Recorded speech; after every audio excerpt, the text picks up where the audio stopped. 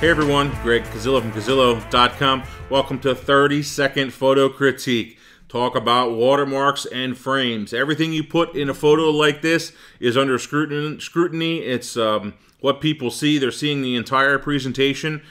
And it's nice to put this frame around it like this if you're using it for a reason, if you're doing something with it. But the big, ugly watermark, in my opinion, is just bad. I don't like any kind of a big watermark like that. I think it ruins the photo, ruins the viewer's experience, and I'm going to give this one a 3. See ya.